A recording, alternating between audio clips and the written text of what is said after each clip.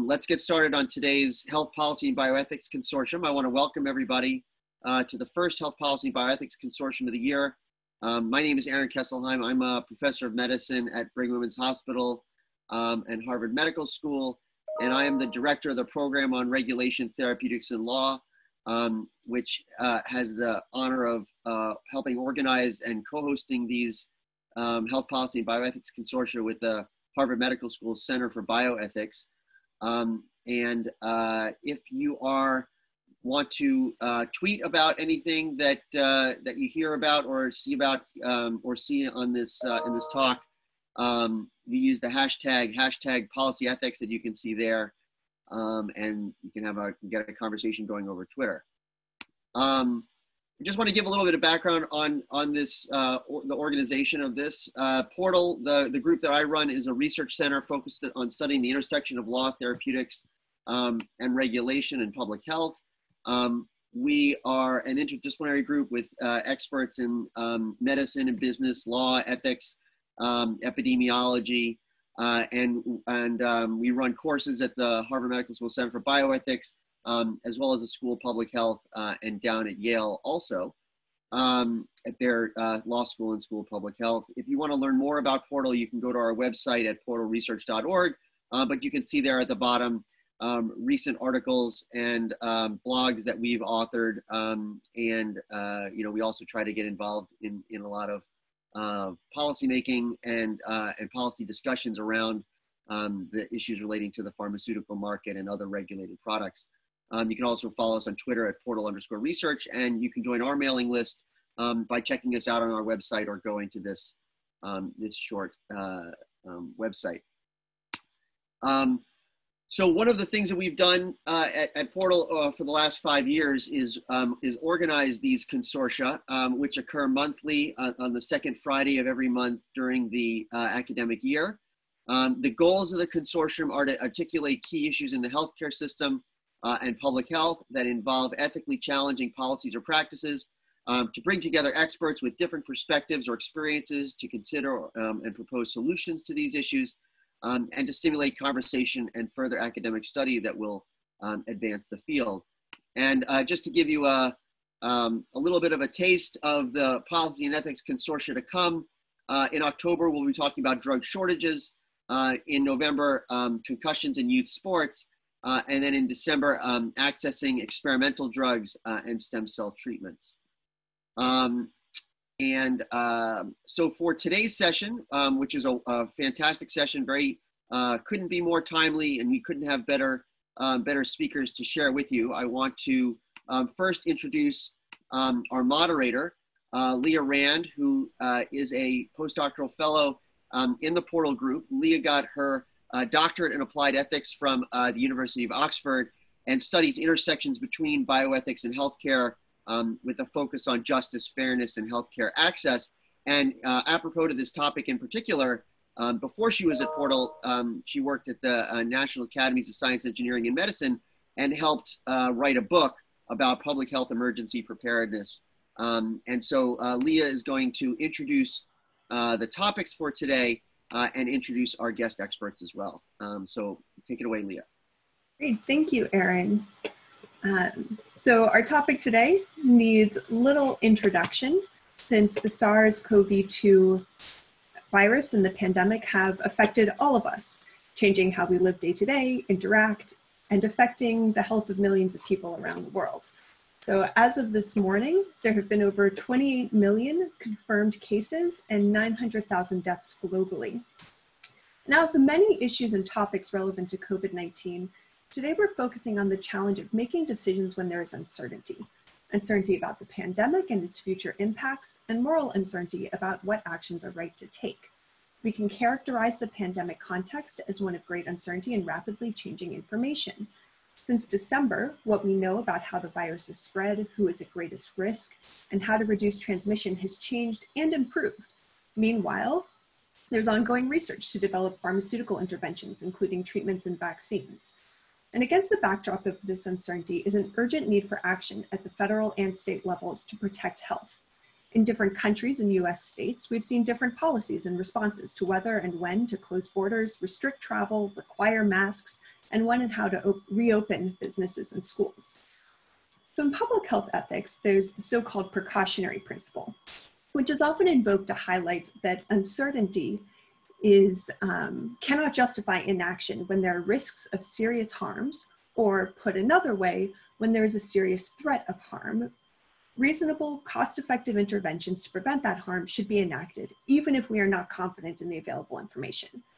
But with COVID-19, we've seen a divergence on what people think are reasonable interventions, and even on what the greatest harm is, whether it's the direct health loss, economic impacts, or restrictions on individuals' liberties that could result from the virus or the actions taken to prevent its spread.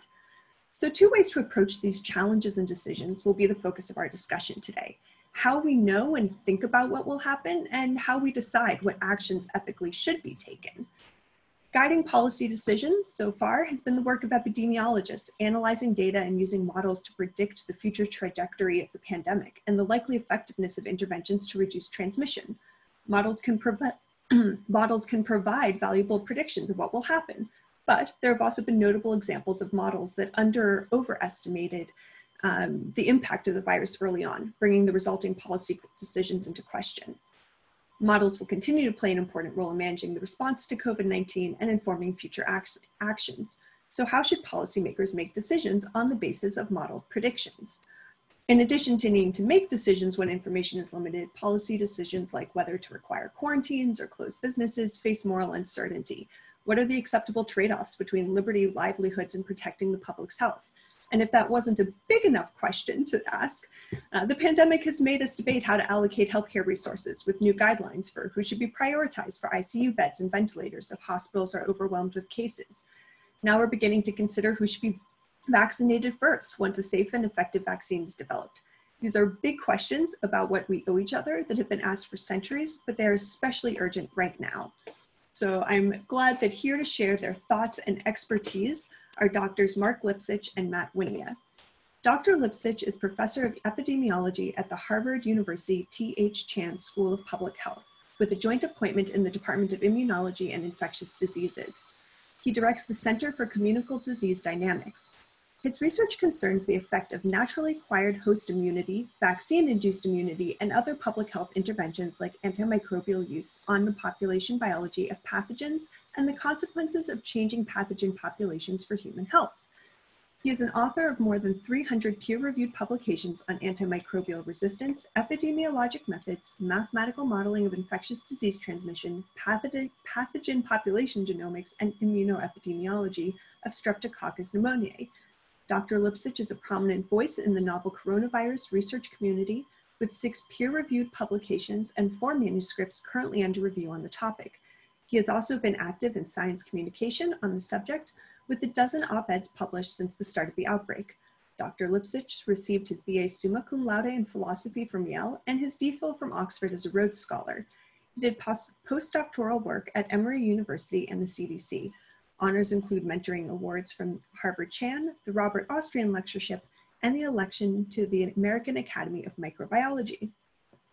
Following him will be Dr. Wynia, who is director of the Center for Bioethics and Humanities at the University of Colorado and professor of medicine at the University of Colorado School of Medicine.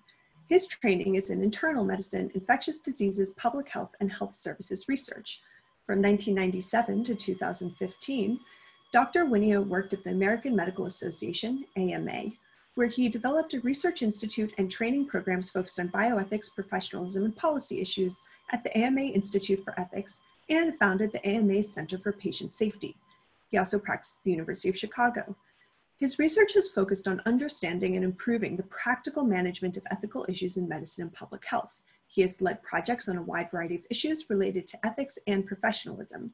He has served on committees and expert panels and is a reviewer for the Health and Medicine Division of the National Academies, the Joint Commission, federal agencies, the Hastings Center, the American Board of Medical Specialties, and other organizations. He has delivered and held more than 24 named lectures and visiting professorships nationally and internationally. Dr. Wynia is the author of more than 140 published articles, chapters, and essays. His work has been published in numerous leading medical and ethics journals, and he is a contributing editor of the American Journal of Bioethics. He is past president of the American Society for Bioethics and Humanities and has chaired the Ethics Forum of the American Public Health Association and the Ethics Committee of the Society of General Internal Medicine. He holds current board certifications in internal medicine and infectious diseases. So I'm delighted to welcome both of you to speak with us today. Doctors Lipsitch and Wynia will each present, and that will be followed by a moderated Q&A session. So at the bottom of your screens, you can see a button for Q&A, and please type your questions into the box, and we look forward to hearing what you have to ask and hearing from Doctors Lipsitch and Wynia.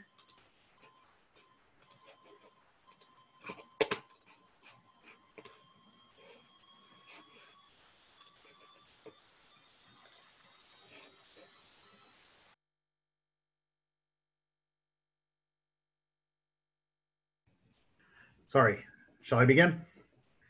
Yeah. Now I can't hear. Yes, you can begin. Okay, sorry, little Zoom hiccup there. You'd think by now. Well, thank you, Aaron and Leah and colleagues, for the opportunity to be here. I think ethical issues and the sort of decision quandaries that we face are underappreciated dimensions of this pandemic.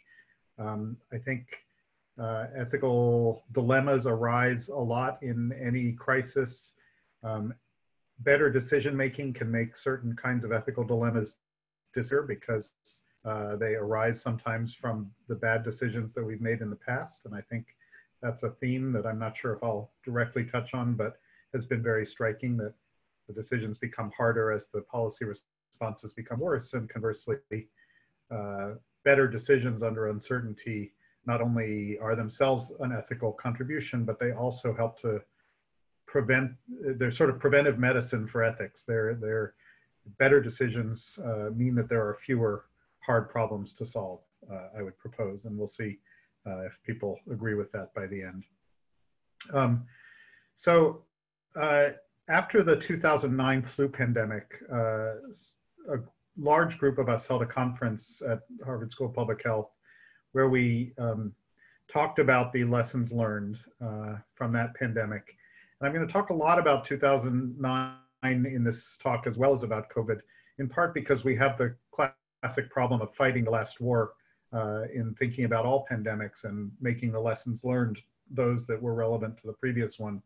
And we can't do better. We can't know what the future will hold, but we can at least learn from multiple past pandemics and from the contrasts, and maybe in those ways fill in some of the possibilities that we haven't yet experienced. So when we talked after 2009, we discussed what sorts of decisions at the top have to be made in pandemics, and what sorts of evidence in the middle might inform those decisions in an ideal setting, and what sorts of inputs from basic epidemiology and surveillance might inform those types of evidence.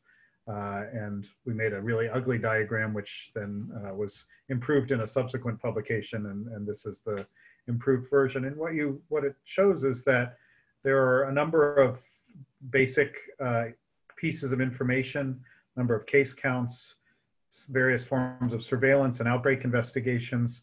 There are a number of approaches to understanding the basic data, which can be synthesized into evidence and then help to inform decisions. And in a well-functioning public health system, something like this, obviously modified by circumstance, but something like this would be how we would react. That has not been the case in this pandemic in the United States, as we're all aware. If we weren't aware, then we're certainly aware after the recent news coverage. But I think it's important to realize that it's not just a failure of leadership, and that would be a topic of its own, specific to the United States and certain other like-minded countries. And I don't really want to focus on that, although it's crucial, because I think as we think about the future and of this pandemic and of other pandemics, it's important to understand the sort of structural reasons why even good decision-making, well-intentioned decision-making is hard. And the reasons largely are listed on this slide, which is importantly, that every decision has a long lead time before you see its results. So that means that we need to make them early, and we therefore need to make them before we have good evidence about how well they'll work. And these are decisions like vaccine development and purchase, lockdowns and other control measures, contact tracing. And this has been true for a long time. The classic book by Neustadt and Feinberg on the swine flu, the epidemic that never was, as that book has also been titled in other editions. There were many of these issues, and we wrote about them also in 2009 as that flu pandemic was emerging. So this is not unique here, and these challenges, even with good leadership, would have been real. So in such a setting, we need as many types of inputs as possible to inform our decision making, weighted appropriately, and we could talk about how that might be done. And I think important and often forgotten in the scientific discourse is reasoning from historical analogies. In the case of flu, the previous pandemics, in the case of this coronavirus, the previous epidemic of SARS, non-pandemic versions of the same viruses, including seasonal coronaviruses and even other infectious diseases. And these have a lot of lessons. They need to be interpreted carefully, but we should not forget what we know about the past, because sometimes our models are a little too clever and a little too historically unrooted. Clinical and public health experience, of course, and political considerations and the need to do something and be seen to do something, whether or not it's known to be effective. Everyone carries an implicit mental model of what's going on and what might be the response to interventions. And then explicit mathematical models can help to sharpen and hopefully improve, certainly increase confidence, but not always even increase confidence, just to, let's say, improve in the best case. And we'll see an example at least. I think as people who are mostly working as scientists, many of us are used to a sort of approach to uncertainty where if we say that our knowledge is inadequate, then the answer is to do more science and be agnostic until we know. And scientists are sometimes known and even caricatured for being very cautious. And what caution means for scientists in normal times is to avoid type 1 errors, that is, accepting something as true for which the evidence is inadequate. And so we default to agnosticism, but we require a very high standard of proof. When we're doing decision making, where it's not simply a question of do we believe something is true, but how do we act, then there's no real, the default to agnosticism doesn't work. The consequence of judging a model or knowledge of a topic to be inadequate is that we have to rely on something else to make the decision, because there is no such thing as just remaining neutral. You have to decide how to respond, even if that is to do nothing. And so caution dictates protecting people and maybe saving money and saving the economy, et cetera. And therefore agnosticism is not really an option, it's just paralysis.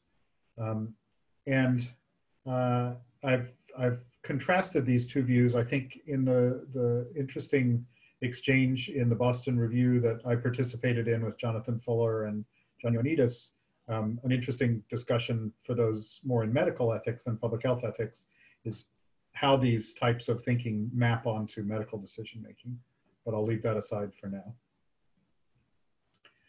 What I want to talk about mainly, though, is the challenges, the specific challenges in epidemics and some of the things that we do to try to get around those or find out if they're really relevant as we think.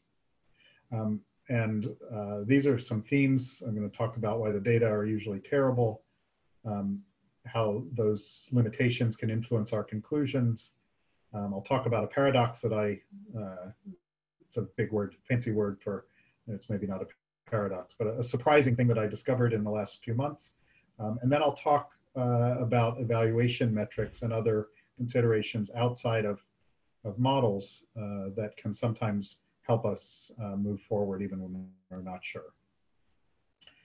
So physical scientists often don't realize how bad and how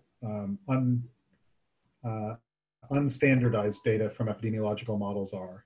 So if you do physics or even economics or meteorology, you measure the temperature and everybody has a pretty well calibrated instrument. They may be slightly different, but they're pretty much in space and time. You're getting a consistent reading that means the same thing when you see it as it meant the day before. And and in a crisis especially, but even not in a crisis, epidemiology is a bit different. And it's really the analogy I've given, which is a little harder to put on a slide, is it's as if every county health department was designing and recalibrating their thermometers every day, and you were trying to figure out what the temperature was. We're all using different instruments at every level of geography and over time as the testing and et cetera changes. Even putting aside the variation in what it is we're measuring, there's also the problem of delays. And the timeline goes for many infections, including this one, from infection to symptoms and then sometimes to hospitalization, sometimes to ICU admission and death.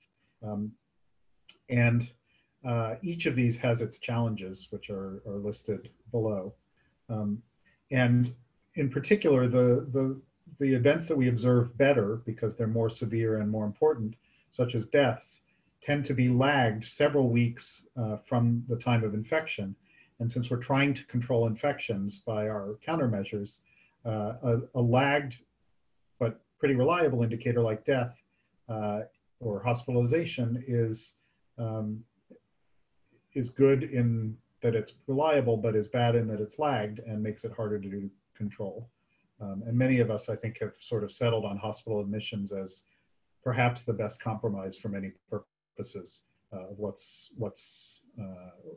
of infection activity, but it's not far from perfect.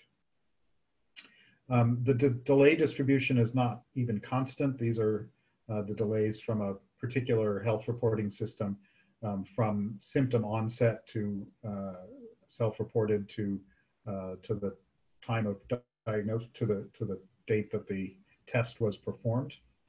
And you can see widely varying and sometimes very long delays. That has consequences for control, and this is the first data that I'm showing from work that we actually did during this pandemic. This is just a display of the data from Wuhan, where the demand for critical care beds or intensive care beds is shown in orange. The deaths by day are shown in black. So this is a prevalence measure. This is a new deaths measure.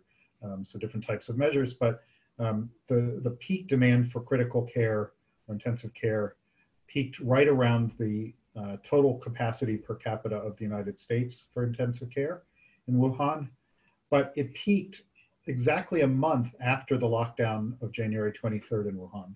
So for various reasons, some of which we understand and some of which we don't, the draconian measure to control the epidemic was here, and at a time when things looked pretty good. I mean, obviously they were bad enough to lock the city down, but there was not a healthcare crisis yet. But by the time it peaked, there was a healthcare crisis. And so this makes control much more challenging. It also makes it much harder to analyze data. And here I'll use an example from the H1N1 pandemic of 2009. So on May 4th in Mexico, this disease emerged in late April, early May of 2009. one of the earliest reports, sort of quantitative reports, was that there had been about 500 cases and 19 deaths, or a 4% case fatality rate. In the US, on that same day, there had been about 1,000 cases and 1 death. And because of our experience from the SARS epidemic, we knew that there were 2 countervailing biases in these data. One was the notion of censoring bias, that we are missing deaths that haven't happened yet, meaning some of these people were confirmed yesterday and they're going to die, but they haven't died yet. And on the other hand, especially in Mexico, probably, the mild cases were not being detected. And so we were overestimating severity by underestimating the total number of cases when we saw only the severe ones. And so you got in the literature, within 12 days of one another, some colleagues in New Zealand guessed that the case fatality, the true case fatality rate was somewhere well south of 0.1%, maybe considerably further below that, while the Imperial College group estimated that it was probably somewhere between 0.2 and 1.2%. The New Zealand estimate turned out to be correct, and it turned out essentially that this bias of not detecting the mild cases was swamping the more moderate bias in the other direction. In that case, opposite of what had happened in SARS, and that's why it was so confusing. This same issue arose at the beginning of the COVID-19 pandemic. I'm not going to go through this graph in detail, but this is our paper, which we wrote during the Ebola outbreak in West Africa, to try to discuss some of these issues of bias in the case fatality risk. And this was an op-ed that the Washington Post asked me to write in May, I think it was May, maybe even earlier than May, to explain essentially these issues, because the numbers were coming out, they were not being very well contextualized, and it was very strange to essentially adapt an article from PLOS Neglected Tropical Diseases to a Washington Post op-ed, but that's more or less what I did.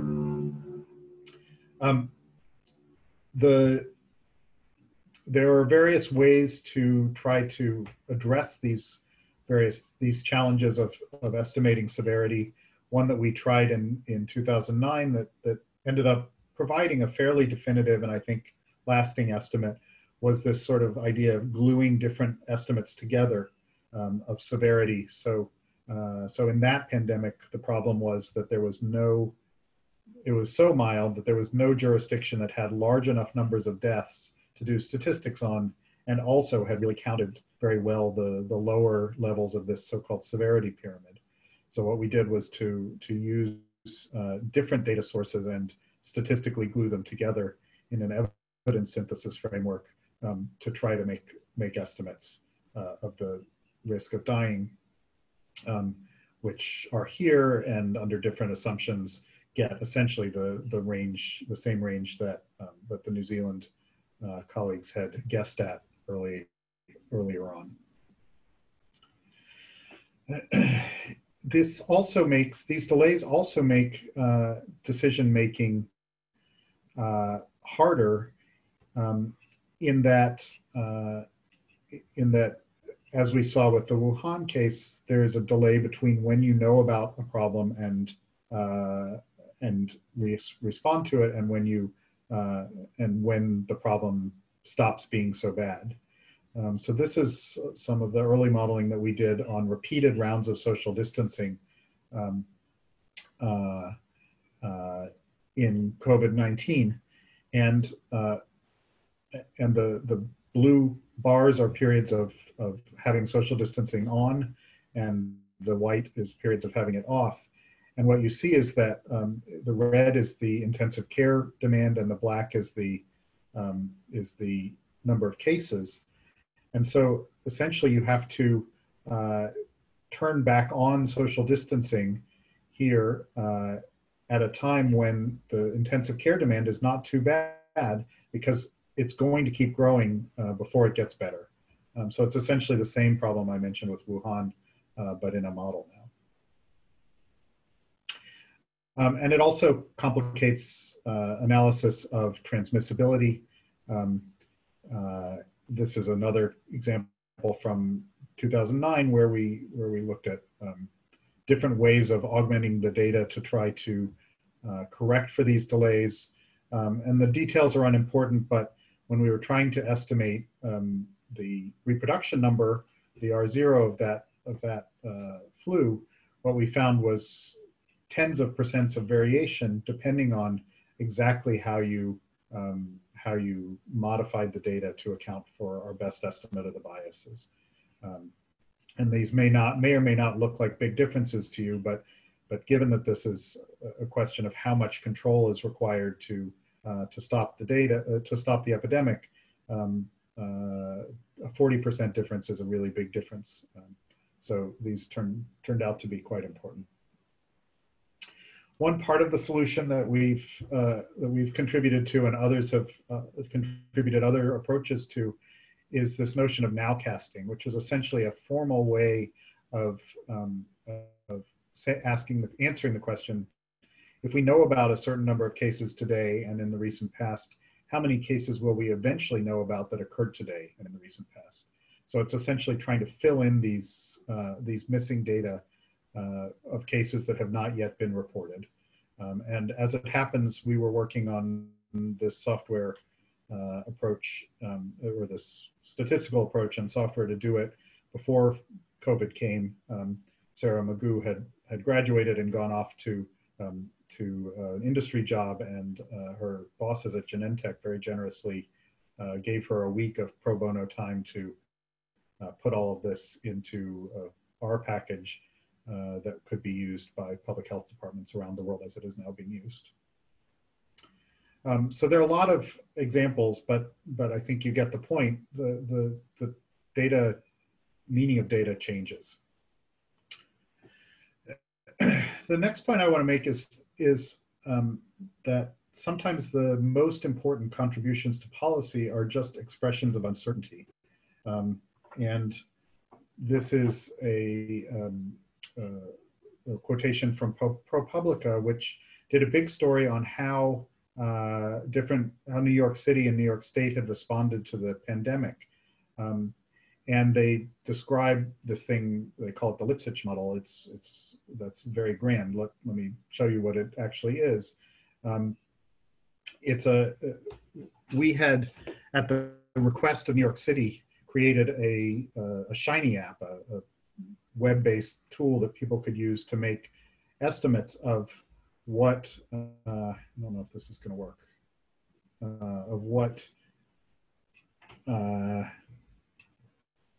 of how many cases there might be in the United States, given the number that we knew about. Where is it? Oh no, it's gone. No, I'm not seeing how I can share it. Oh yeah. So, so what we did was to let people can you see? I think you can see this. It was to let people set what they thought was true of the epidemic spread. Lots of uncertainty at that time, and still, but especially at that time, about how many introductions there might have been, what proportion symptomatic, and so on. And then run various randomly generated scenarios in which those assumptions were made. And so there was not really, this was not deep science. This was saying, we don't know almost any of these numbers, but if you assume certain numbers and assume that the epidemic progresses in certain ways, then you might have very few cases in a few months from now, or you, under the same circumstances with bad luck, might have a lot more cases. And for New York City, that turned out to be a very valuable statement, not because it was scientifically novel, but because it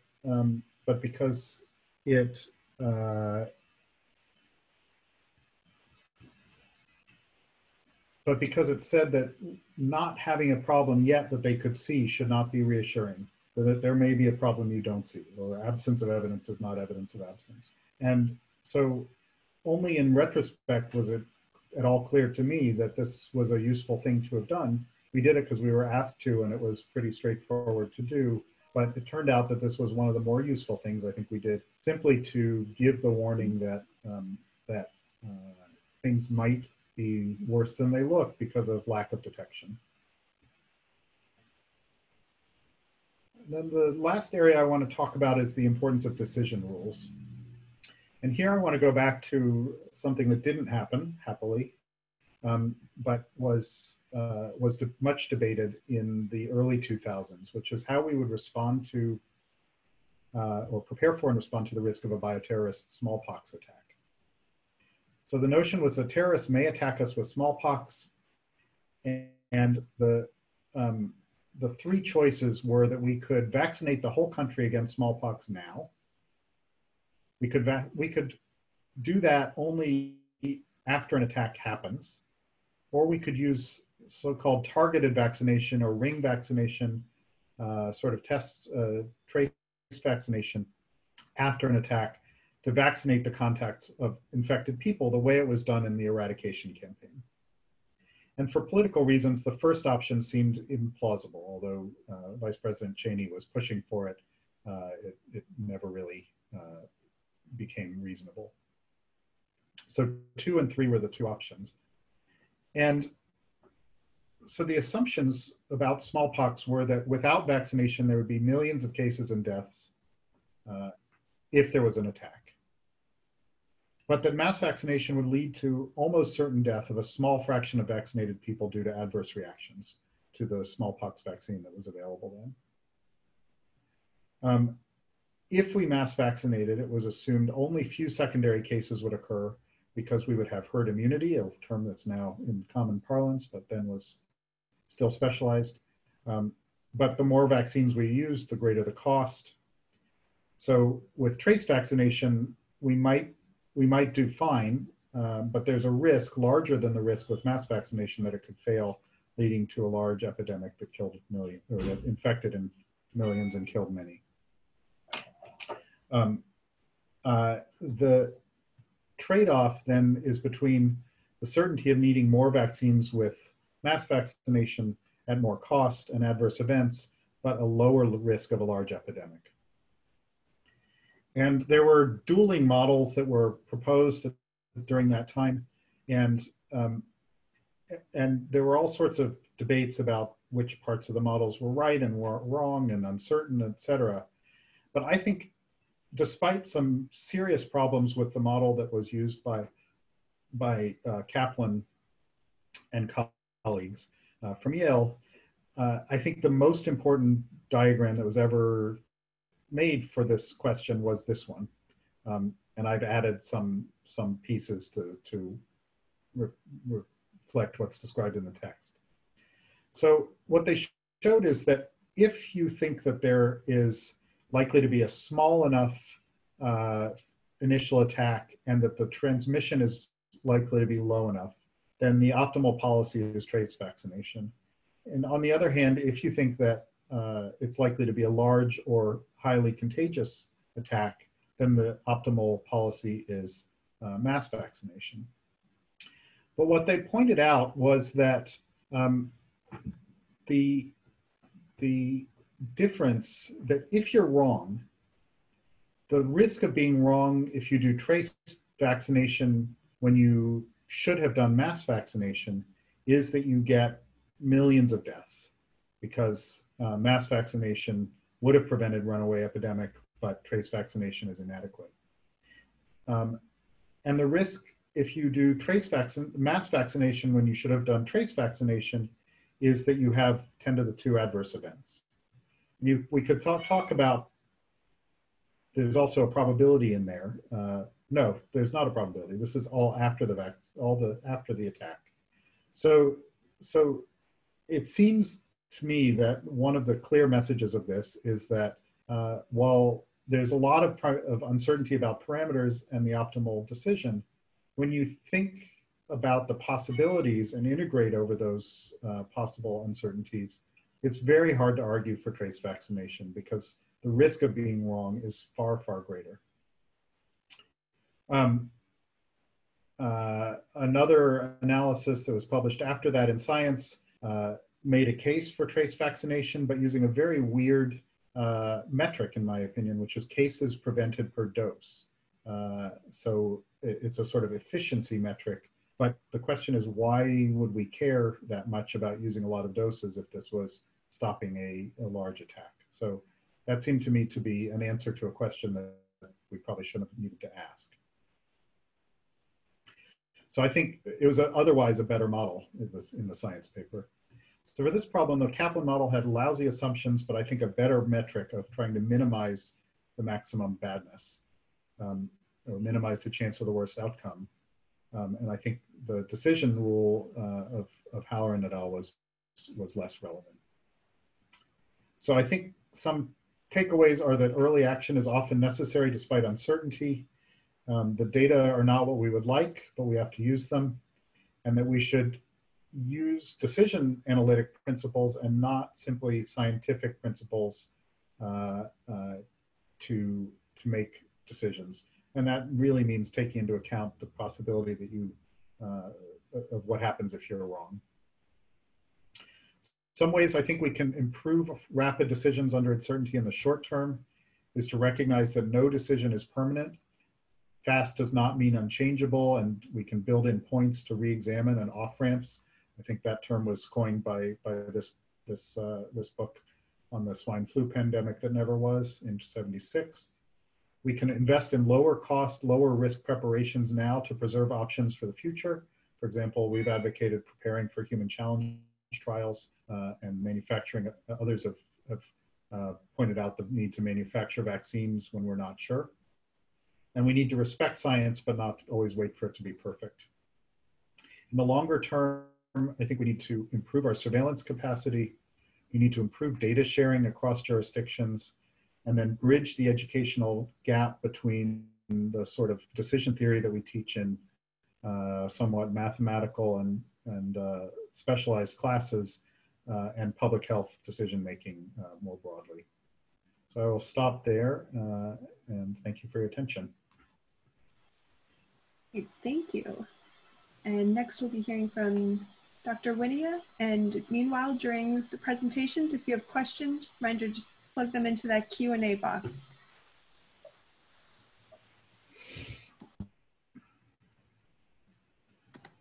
Leah, what are you seeing on the screen? Am I sharing my slide or am I sharing? Yes, I can see. We're good? Slides. Okay. Looks good. Great. So I'm gonna reflect a little on some of what Marc has said. There are some areas that I might have touched on, but he did such a nice job of describing the uncertainty associated, for example, with estimates of morbidity and mortality in pandemics that I'm gonna skip over some of that. I'm gonna frame this around a few issues, but I'm gonna start with a poll question. So if we can get the poll question up, and I'll just acknowledge, number one, this is a question that other people have already used in the past, and that's why I'm using it. It's not a perfect question, and it has an obvious sort of false dichotomy baked in, right? Because I think one of the real sort of points of frustration for many people today is that these were supposed to go hand in hand. And we made enormous sacrifices as a nation, and many individuals made personal sacrifices, economic sacrifices, health sacrifices in order to slow the pandemic so that we could reopen sooner. And the fact that, you know, we bought time, we bent the curve, we flattened the curve, and then failed to take advantage of that to be able to safely reopen the economy is probably one of the places where people are most frustrated today. Looking back on the last 6 months, people feel like, you know what, we did this back in March and April. We did what was necessary as a nation. And then we sort of didn't follow through in the way that we might have. I will say the results here are maybe not unexpected, given that this is something like a public health crowd, but it's also not that far off from what you get from the general public. Well over 80% of people, when given this forced dichotomous choice, will choose slowing the pandemic over slowing the economic decline.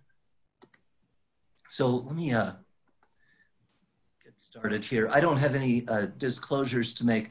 I am going to be referring to the two reports, one of which Aaron mentioned at the beginning that Leah was very much involved in, came out at the end of August on the evidence base for public health emergency preparedness and response. And the second, which I probably won't talk about because Marc did such a nice job of this, but this just came out on Wednesday of this week. And it's a framework for assessing morbidity and mortality after large-scale disasters. And this was actually a FEMA-funded report that looked at how do you tally morbidity and mortality. It really came out of the very discrepant assessments of mortality from Hurricane Maria, where the direct mortality from flying debris and drownings during the hurricane were something like 64 people. But when teams at Harvard and Georgetown did more comprehensive assessments, it looked like closer to 4,000 people had died. So that sparked the need for some assessment of how should we best count up the number of people who died during disasters. I'm going to use some historical examples to explore what I call the 3 R's of ethics and epidemics. And I'm going to avoid the 2 historical examples that everyone talks about, which is the 1918 pandemic flu and the 2009 pandemic flu, and instead talk about maybe some more obscure examples. And I'm going to spend a little bit of time focusing on a few guiding values. These, as I will say, are not the only guiding values, but they're the ones that seem to have gotten the most attention recently, and they are certainly very important. I could speak a little bit about research, which I suppose would be a 4th R of ethical considerations during pandemics, but we'll save that for the Q&A. So let me start with an old pandemic. This is a pandemic that arose in the 10th through the 13th century. It swept through Europe. Many people were affected, mostly in overcrowded, poor communities. People developed patches of skin which would grow and become entirely anesthetic, so they could not feel pain in these areas. They would then get an infection and end up losing their limbs. The bridge of the nose would often collapse, leading along with buildup of this bacillus under the skin to what was called a leonine face, or a lion-like face. And people with this illness were often segregated into colonies because they were seen to be, the word that was often used was unclean. So Hansen's disease, or leprosy, was an early example of a pandemic and a terrific example of the ways in which people with a contagious illness are stigmatized, are feared, are segregated out, and some of the sort of moral panic that can arise around a pandemic. It also is an excellent example of the poor being hit hardest. We had a number of early outbreaks in Colorado that arose in Aspen, in Breckenridge, in Vail, in Tony resort ski towns. But that's not where it stays, right? And I heard this actually from a reporter from the LA Times who was tracking down, the wealthy residents from Mexico City who came to Vail, got infected, and took it home to Mexico City, where, of course, that's not where it stays. It then goes into the neighborhoods where people can't afford to travel to Vail. And she said the very similar thing arose in Los Angeles, where the first few cases took place in the Hollywood Hills, because those are the people who can travel around the world and pick up a virus that they can then bring home and transmit to the housekeeper. And then it's in a different neighborhood. And that's, of course, where the majority of the illness and deaths have arisen. This is not new. And the idea that pandemics will affect the poor and will lead to stigma, fear, blame, ostracization The Great Pox, you may not be familiar with this term, but the smallpox is in contradistinction to Great Pox. Great Pox was syphilis. Syphilis, when in its first iteration across Europe, caused a very aggressive disease. Many people died from syphilis in a fairly rapid fashion in the secondary stage when giant boils would form on the skin. It has obviously changed in its nature since then, but Great Pox was in some circles blamed on Columbus. But the reality is every place that had Great Pox blamed it on someone else. So the Italians called it the Spanish pox, and the French called it the Italian or Neapolitan pox, and the English called it the French pox, and the Polish people called it the German pox, and the Russians called it the Polish pox. So everyone wants to blame a contagious illness on someone else. And this is, again, a strategy, a human response, and it is something we're seeing again today. The idea that you can isolate this into islands, just like Hansen's disease, also very similar. And I'll say there was what was framed as a medical controversy in the US over whether it was appropriate to treat people with syphilis. And the argument against came largely from the religious community who felt that you were interfering with God's will, that people who developed syphilis deserved it. And that if we saved them, we were just bringing people back from the appropriate punishment from their sins. This level of fear and blame generates, of course, a great deal of interest in protecting oneself. And my favorite story in this regard is the very famous doctor's robe, which was used during the Great Plagues of Europe in the Dark Ages, essentially. And I love this quote because the doctor's robe, the most famous part of it is the beak, of course, which was a hollow beak that would be filled with either herbs or spices or sometimes rags that had been dipped in cat urine. The idea was that something very pungent would prevent the humors from the house getting into you. And so because the humoral theory of disease was the prominent theory at that time. And this priest in Italy complained that the robe, which was associated with this, which was a muslin robe that would be dipped in wax. So it's a very hot, sticky, heavy, waxy thing that would drape all the way down to the floor, ostensibly to prevent the vapors from getting in from the room into the person inside. And this priest said this was very uncomfortable and useless against the plague. The only thing it did was to protect from the fleas. And this is where I really miss having a live audience, because you would be cracking up right now, those of you who realize plague, of course, is transmitted by fleas, but I can't see or hear any of you. So let me talk about self-protection, which, thank you, Marc. So self-protection blends quickly into questions about restrictions on liberties and how much are we allowed to restrict the liberties of ourselves and others in a democratic community in order to protect the larger community. And this, of course, is an old question. In 1984, there had been a series of countries around the world that had implemented martial law and other forms of very strict civil liberty restrictions in response to ostensible threats from the outside. And so leaders who were essentially authoritarian leaders were using public health and military threats as a way to implement martial law. So a group of lawyers for the United Nations got together and produced what are now called the Syracuse Principles, saying that when you're going to use coercive public health measures, they have to be legitimate, necessary, legal, non-discriminatory, and the least restrictive means. And that phraseology has become very widely used. This sits in contradistinction in some ways to Marc's earlier point, which is really about the precautionary principle, right? And so these sit in balance with each other. The idea that you want to do everything necessary to prevent really terrible outcomes. The more terrible outcome you can envision, the more restrictions you can justify. And at the same time, you have to be sure that what you're doing is not unnecessary, that what you're doing is respectful of individual liberties and rights. This, by the way, very similar to the principles in the US Constitution, right? The Fifth Amendment, the 14th Amendment, due process.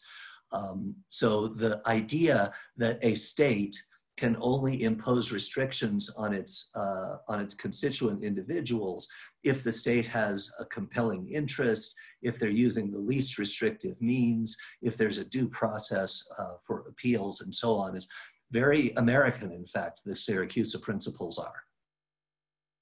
This principle of proportionality turns out to be one of the more commonly discussed and deliberated and debated in the whole arena of pandemic response.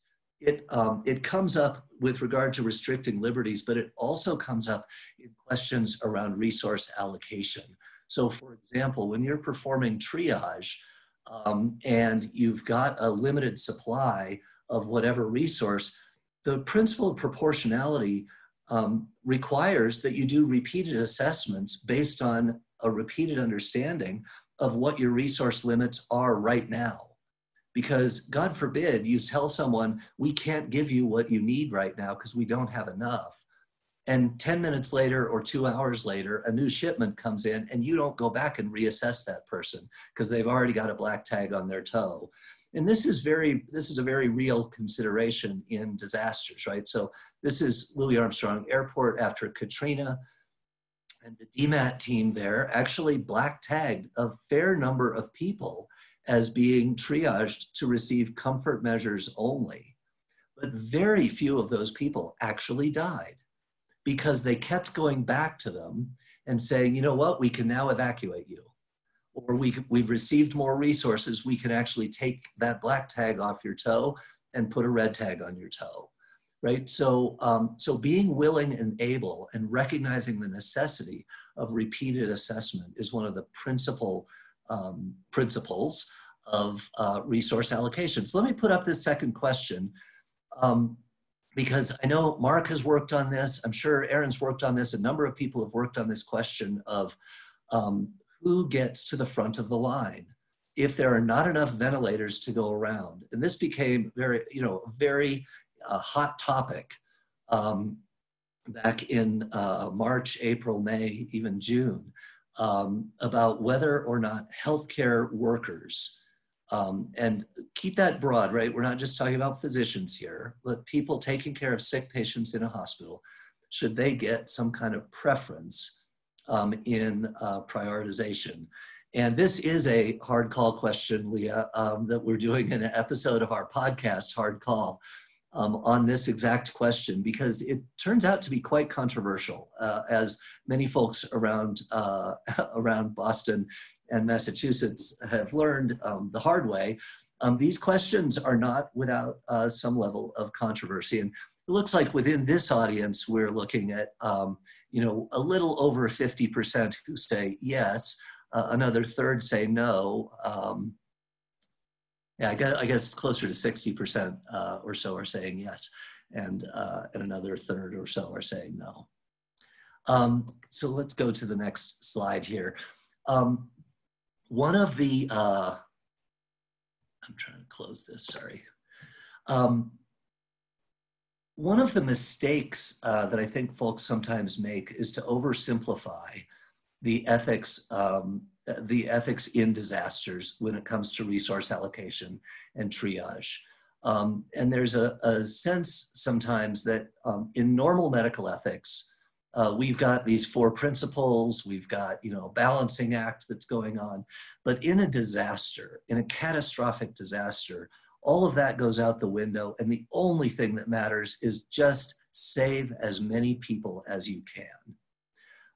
And that unfortunately doesn't work and is morally fallacious reasoning, in my view, for several different reasons.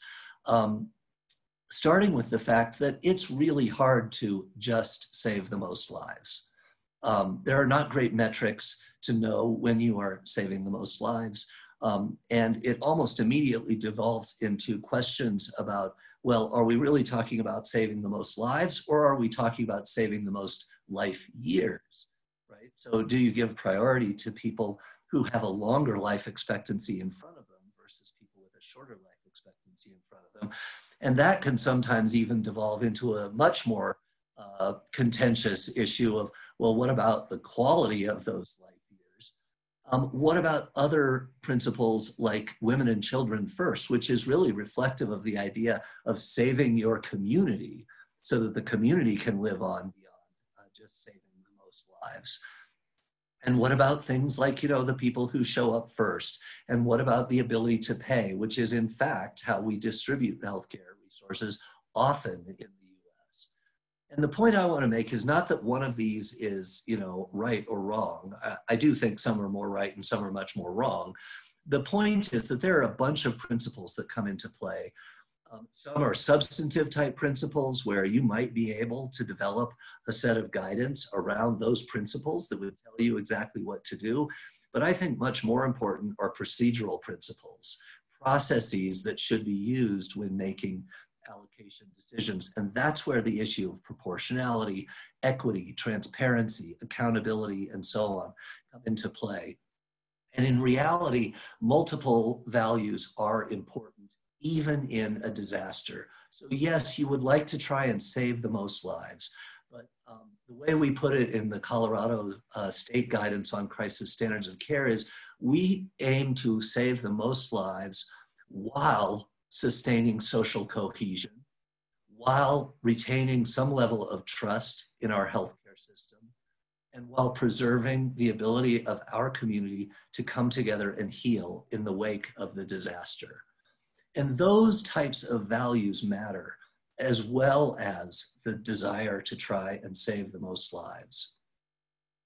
Let me put up the last question here, which is about, which is blending us away from rationing and into questions of individual liberties. So people who choose today not to wear a mask and they get infected, should they be deprioritized in the resource allocation protocol? And this is something that I think Art Kaplan actually wrote a little essay about this, suggesting that this might be a reasonable approach. I will say, you know, consistent with what we're seeing in the results here, about 60-40, most folks in the healthcare world, in the medical care world, say, you know what, people do stupid stuff all the time and we don't punish them for it when they show up in our emergency department. So I think in the medical ethics arena, the answer to this is relatively clear.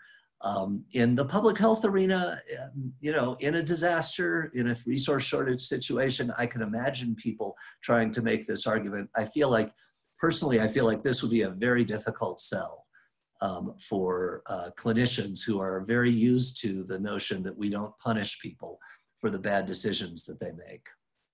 We don't use healthcare as a tool of punishment.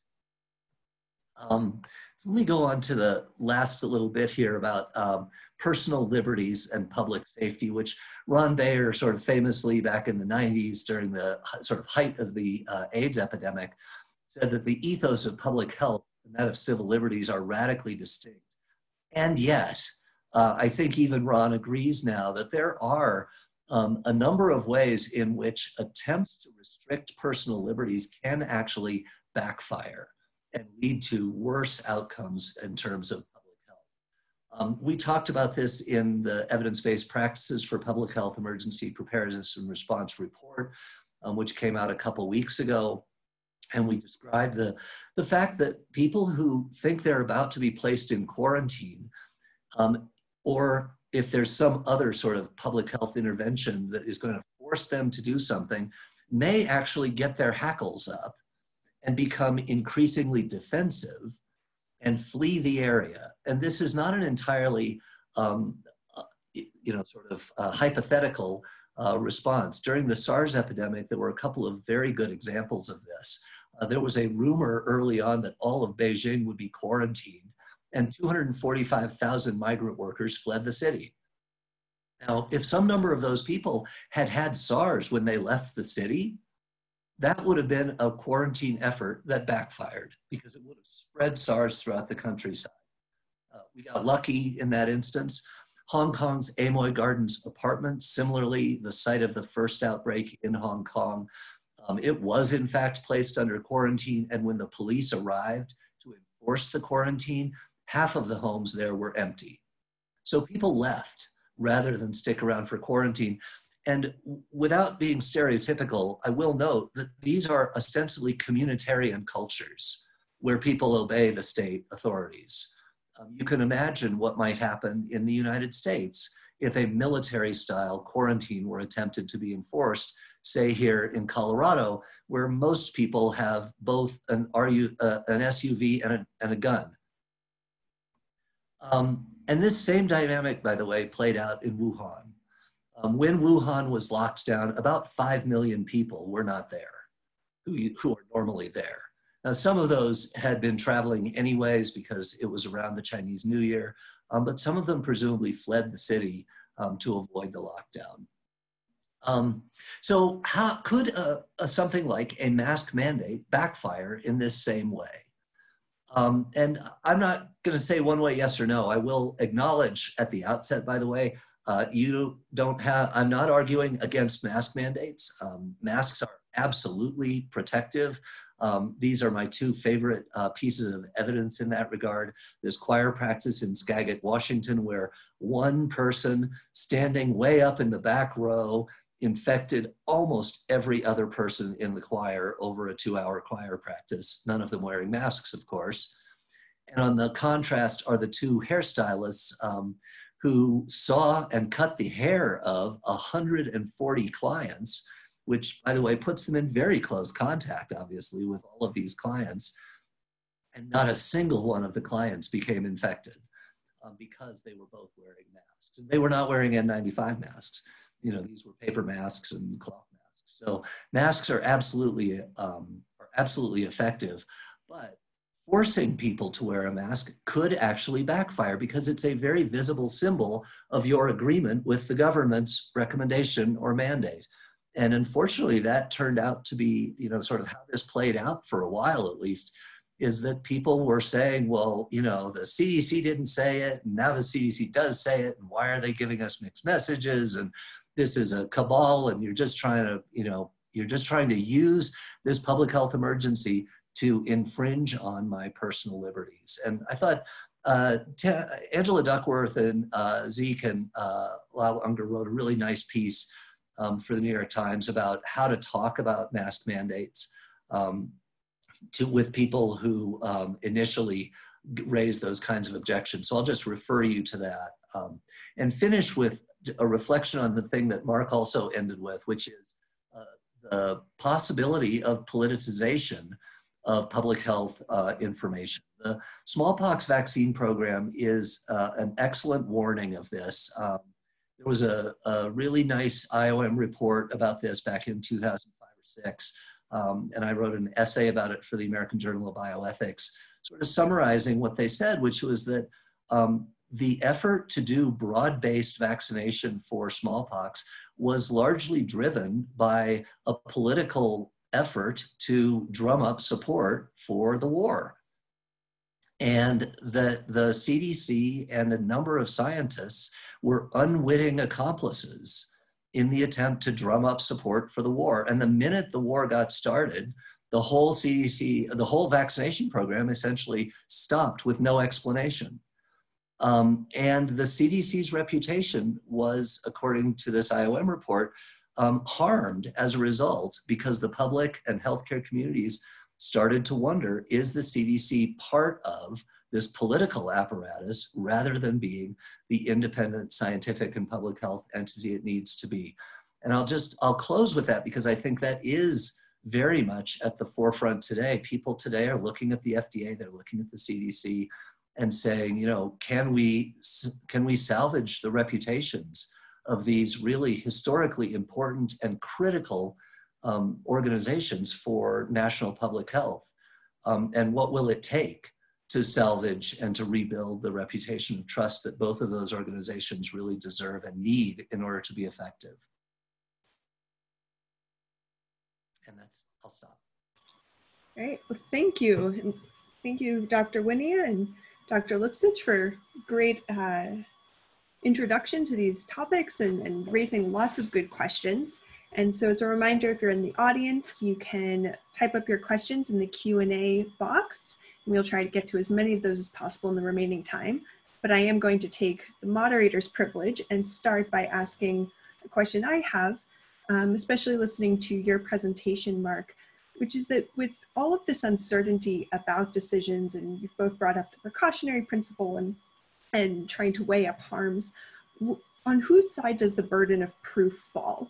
So if a model is predicting certain harms in the future, is it up to a state governor to refute it and show why they think the economic harms might be greater, for example? Or is it on a public health researcher to show that the health impacts will be greater due to the disease than something else?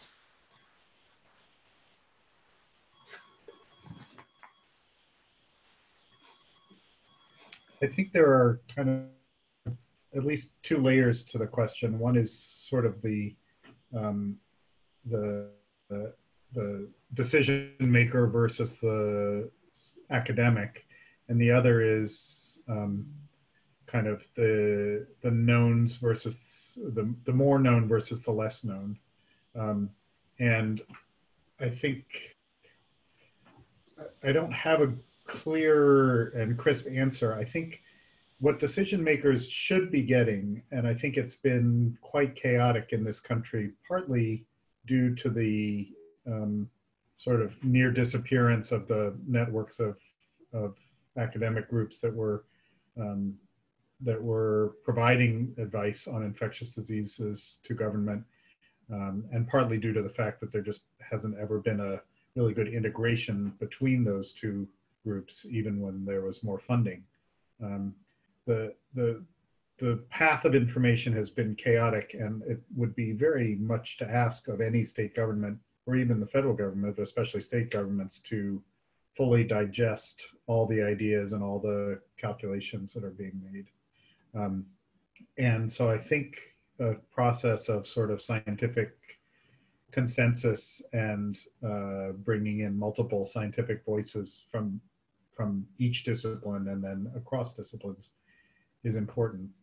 You know, in the discussion about lockdowns versus not, which Matt nicely dichotomized in a way with his first poll question, but in a reflecting a dichotomy that neither of us believes in, and that I think much of the Twitterverse does believe in.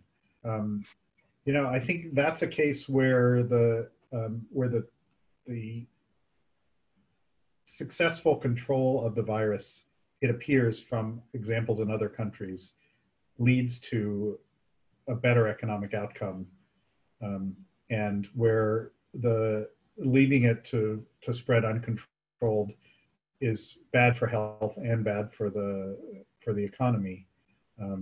And what we seem to have done is to do ineffectual lockdowns. So we've suffered the economic losses due to the virus, the health losses due to the virus, and the economic and health losses due to the lockdown. So we've in a way had, because of our chaotic response, the worst of all worlds. So I don't have a really good answer, except that when there was a debate in March about should we begin lockdowns, I tried to frame it very much as we see a train coming at us and we should get out of the way as best we can. That does not mean we should be in lockdown for the next 6 months. That means we should be in lockdown until we understand better how to respond.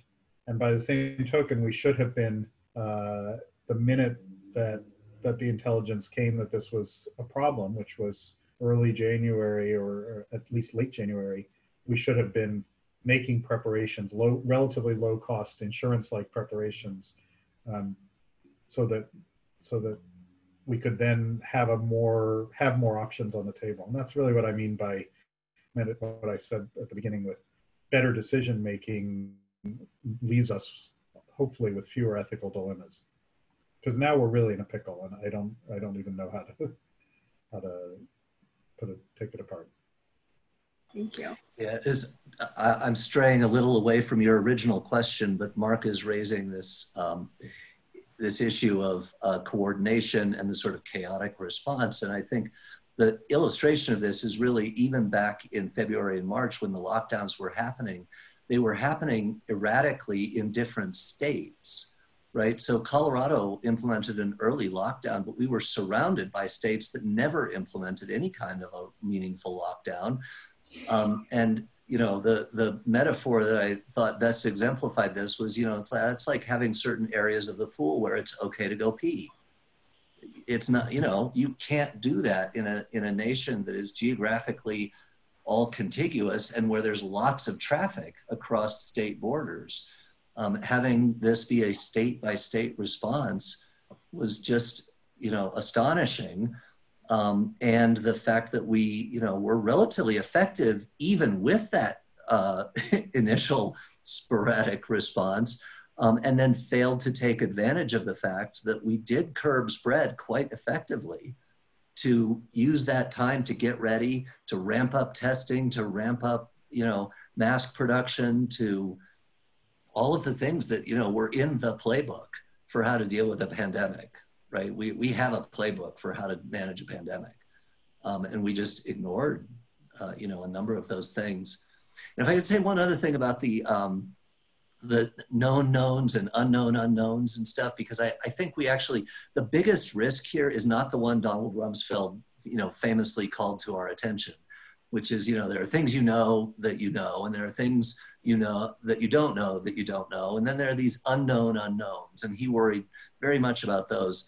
I actually worry a little less about those and a little more about the fourth box in that 2x2 square, right? Epictetus actually made this 2x2 square table. The fourth box is things you know that are wrong, right? The things you think you know, but they are wrong. And that's where we make the very worst mistakes, right? So I think that is how we made the, you know, worst mistakes going into Iraq, but it's also some of the worst mistakes we've made here is by making assumptions about what we knew. And I really loved early on, Marc, you said something about sometimes the most value that a model will bring is to demonstrate the level of uncertainty under which we are operating. And I think that is really true. Models and public health people in general should be pretty good at conveying uncertainty and teaching humility, and teaching the need to go back and relook at things as we learn more. That's, again, part of the proportionality principle, is willingness to revisit that decision, willingness to revisit those data. That's a good point, and a question that's come up and touches on something you've both raised, is that the recommendations have changed and we wasted some of the time we bought ourselves through these early shutdowns to implement stronger public health measures. And so either as a modeler or in your work in public health ethics and actions, what could be done to facilitate public trust in the information that we do have and then the recommendations that come out of it? Marc, you want to go first? Sure, I'll start. I think the first thing is the source. If the recommendations come from a source that is trusted and that doesn't seem to have a political agenda, and we just heard a few caveats to that at the end of Matt's talk, but the CDC had regained a lot of credibility. And in 2009 really did, I think, an almost perfect job.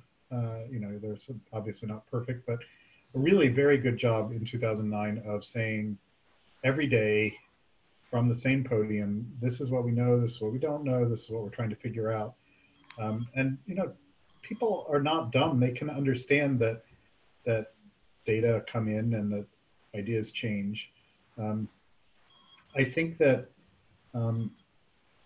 that it's the changing messages on masks have exemplified the problem, you know, the sort of what can go really wrong, because there is a coherent explanation of why the message has changed, which is initially we didn't know if they were effective for people and they were needed in hospitals, and all things considered, it was better for people not to wear them and so that hospitals could get them. As it became clearer that the supply could be extended and that we were getting benefit, the risk benefit changed. I think some people were sloppy in their, with important consequences in saying, oh no, it's bad to wear masks, and not explaining or saying they don't work rather than we don't know if they work. And having personally experienced the worst health event of my life due to my own doctor not knowing the difference between absence of evidence and evidence of absence, I try to be very, very careful about that also for reputational reasons, because things change, and if you say something with too much confidence that turns out to be false, you look like an idiot. So I think we just have to, that one distinction of evidence of absence versus absence of evidence gets you a pretty long way. It takes longer to explain, and it's harder to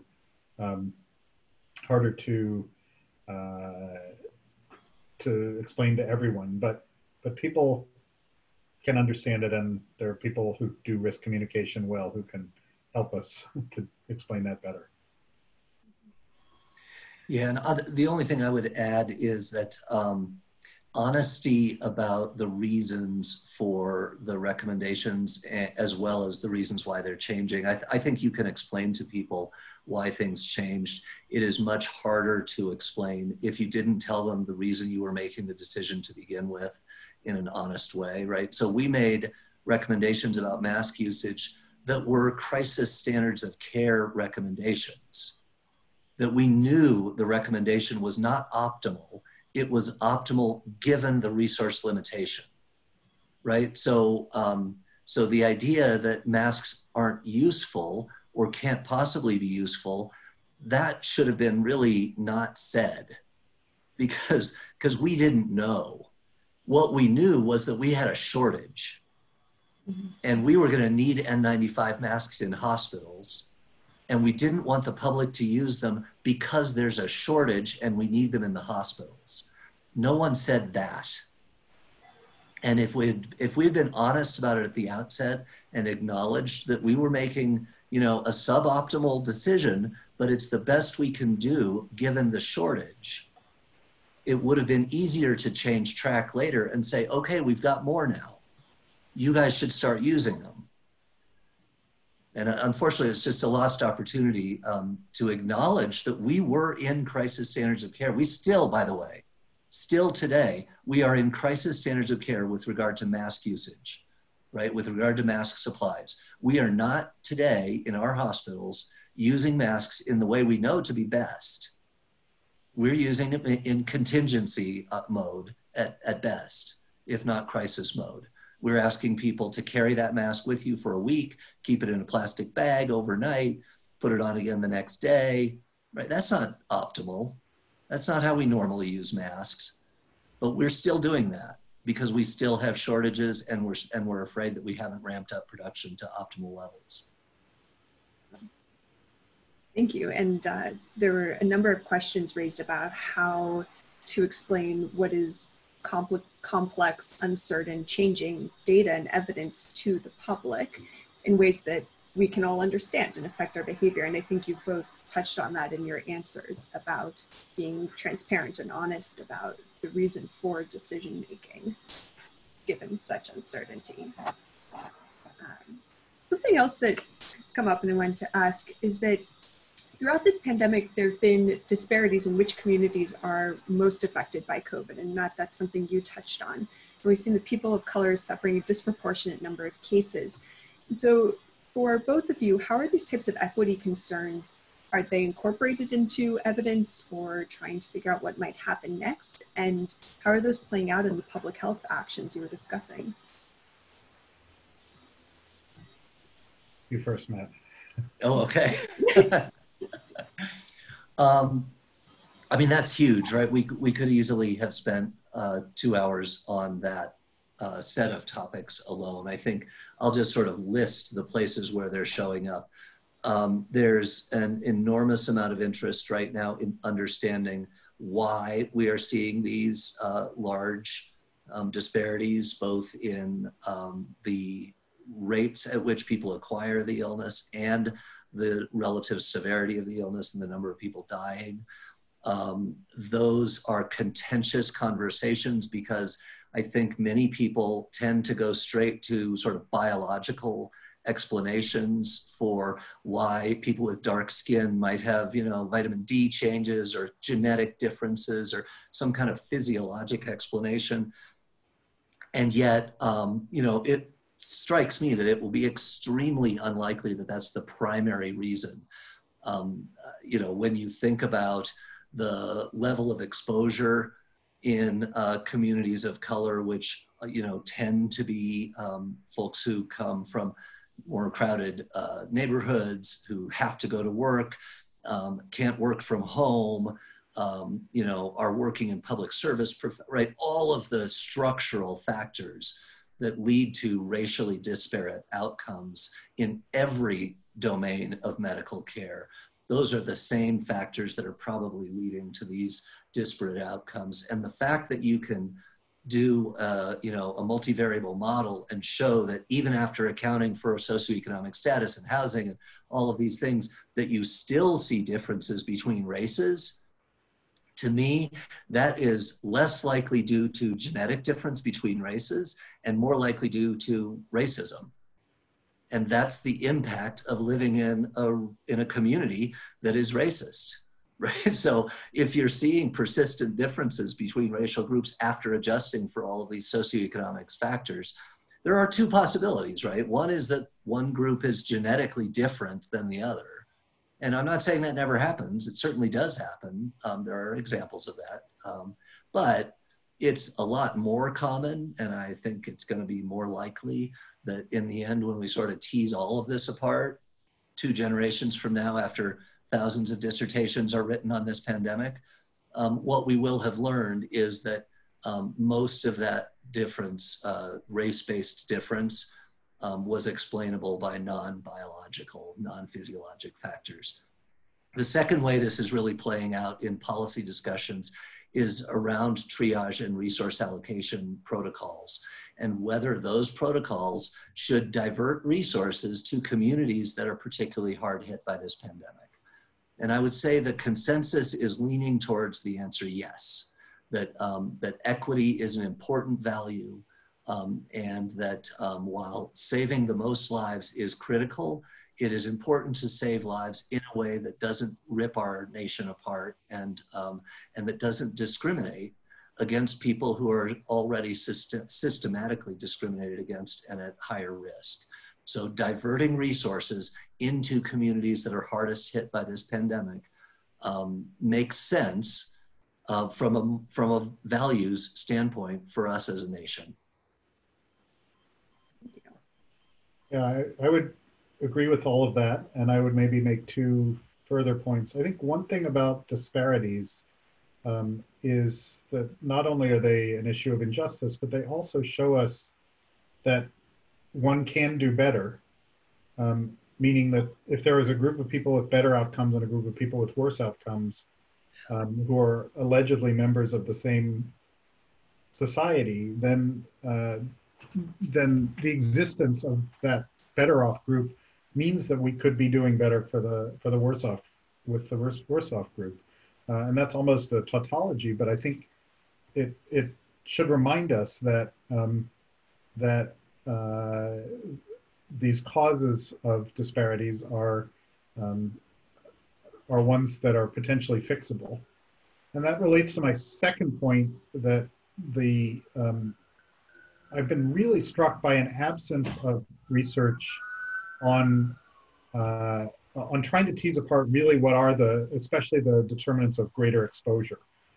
Greater mortality and bad outcomes after infection by race, after adjusting for other predictors, I agree is very, very compelling evidence of racism as a cause, although there are other explanations that have to be tested against it.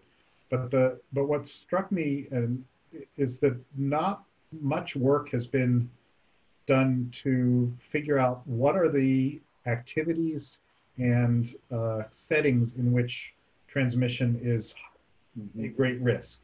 The CDC just published something recently that identified going to restaurants and bars.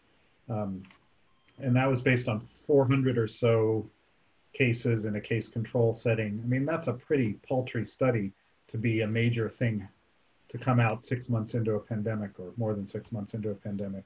The fact that we have still very limited evidence to say whether the disproportionate exposure of people of color and low-income people is due to public transport or denser housing or job exposures or what. We have little bits and pieces here and there, but I find that a real lack. And we've actually published a questionnaire to be used alongside serologic studies as one tool to be used to try to figure that out. But that seems like it should be at the top of the research agenda. And I find it strange that, you know, there's national news stories about a 400-person case control study at this point in the epidemic. Yeah. So two quick things. One is, we have to wrap up. Oh, are we done? We are, yes, we're at the end of our time. Inoculum size. Yeah. Well, I want to thank you both, because this has been an excellent thought-provoking discussion. And thank everyone who's joined us today and for your excellent questions, since we could keep going, but we are out of time. I want to remind everyone the recording of this session will be available on the portal website, portalresearch.org. And we hope you will join us next month for a discussion on drug shortages and ethical issues with that and policies to prevent them. Thanks everybody very much. Thanks, Marc. Thanks, Matt. Thank you both. Thank you.